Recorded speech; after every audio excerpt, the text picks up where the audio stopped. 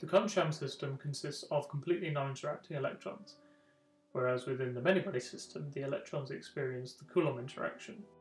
The Kohn-Sham system is defined to have the exact same electron density as the many-body system.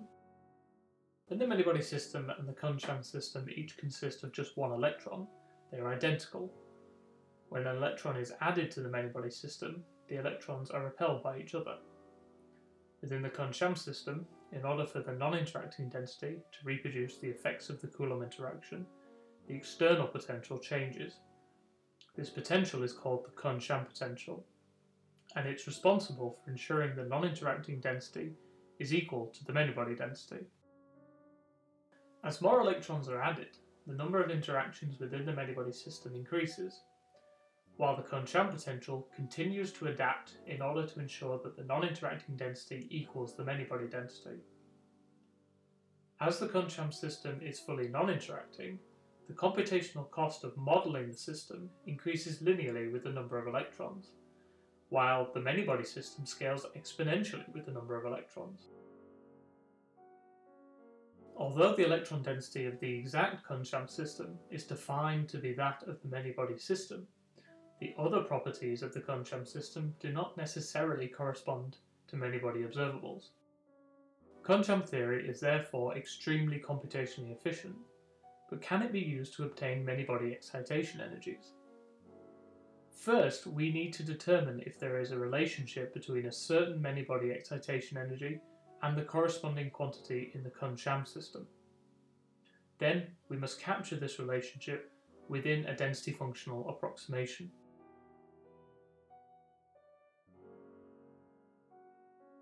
It is well known that one can, at least in principle, obtain the fundamental gap, or band gap, from the Kohn-Sham system. The exact Kohn-Sham potential experiences a discontinuous, spatially constant shift, delta Bg, when the system's electron number infinitesimally surpasses an integer, first proposed by John Perdue and co-workers. So, can an approximation capture this shift in the Kohn-Sham potential in order to allow the gap to be obtained directly from the Kohn-Sham system?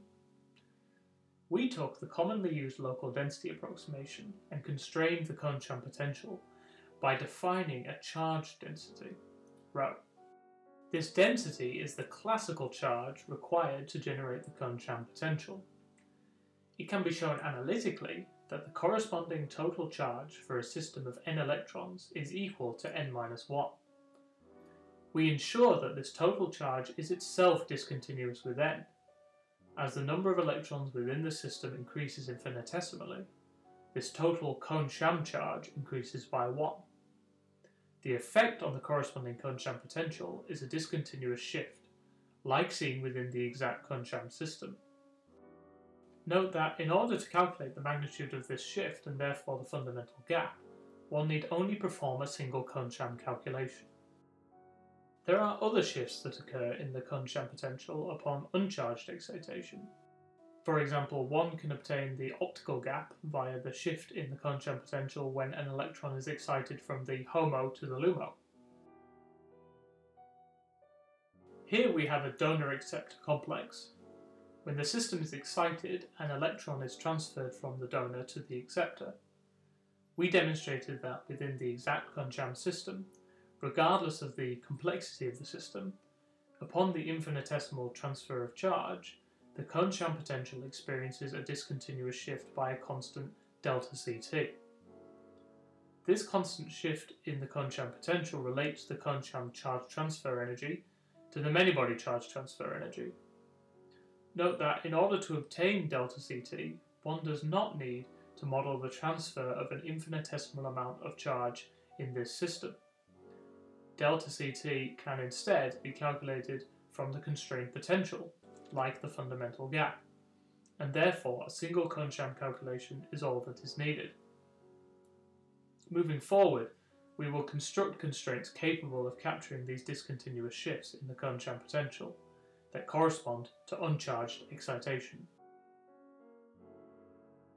In conclusion, in principle, the Kohn-Sham system of non-interacting electrons can yield exact many-body excitation energies through discontinuous constant shifts in the Kohn-Sham potential that occur when the Kohn-Sham system is excited.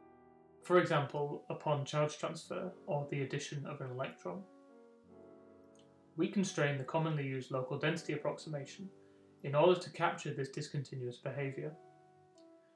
Future work will focus on the development of these constraints so that reliable excitation energies such as the fundamental gap, charge transfer energy, and the optical gap can be obtained directly from a single Kohn-Sham calculation.